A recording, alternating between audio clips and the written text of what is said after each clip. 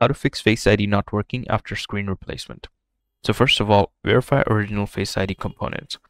Confirm if the original Face ID components were transferred during the repair.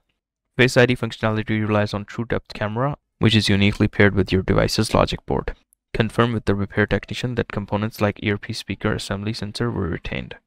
Inspect for damage. Components like flood illuminator, dot projector, and infrared camera are delicate and can easily be damaged during a screen replacement. Have a qualified technician inspect them for any signs of damage or misalignment. Use genuine Apple parts. Non-genuine or aftermarket screen may not be fully compatible with Face ID. Only genuine Apple parts installed by a certified technician ensure proper functionality. Check for software updates. Go to Settings, General, Software Update. If an update is available, tap Download and install. New software updates may include fixes for hardware compatibility issues. Reset Face ID. Open Settings, Face ID, and Passcode. Enter your passcode and then tap Face ID Reset. Follow the on-screen instructions to set up the Face ID again. Contact Apple Support.